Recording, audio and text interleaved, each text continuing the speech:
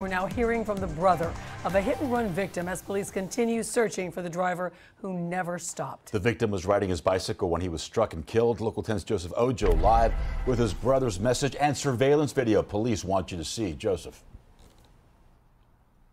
And Louis, we just wrapped up that interview with that brother here in Boca Raton, and we can tell you that he's really devastated. He says his brother was an animal lover, definitely didn't deserve this. And he tells us that he was here in Florida for his son's graduation when that time of celebration was cut short by this tragic news. Now, let's go ahead and take you to that video, this newly released video from police that shows the moments after this deadly hit and run.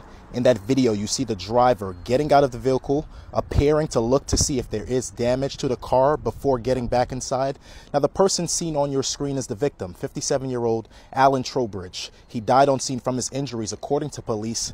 He was on his bike Friday morning, riding along the 2900 block of North Federal Highway in Fort Lauderdale, when police say this newer model, seen on your screen, 2018 to 2022 gray Ford F-150, struck and killed him and just left him for dead. Police also say the vehicle has damage to the front passenger side. Hit him very hard. He had multiple traumatic injuries. And Monday morning, my son Googled his uncle's name, my brother's name, and saw the news story about how he had been killed by a hit-and-run driver. It's not too late to do the right thing. If it's the person that sees this, that did it, turn yourself in.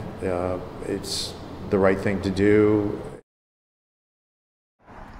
And so there is also a $5,000 reward for any information that does lead to an arrest. If you do have any information, you are urged to give Broward Crime Stoppers a call. The number 954-493-TIPS. We're here in Boca Raton. I'm Joseph Ojo, Local 10 News.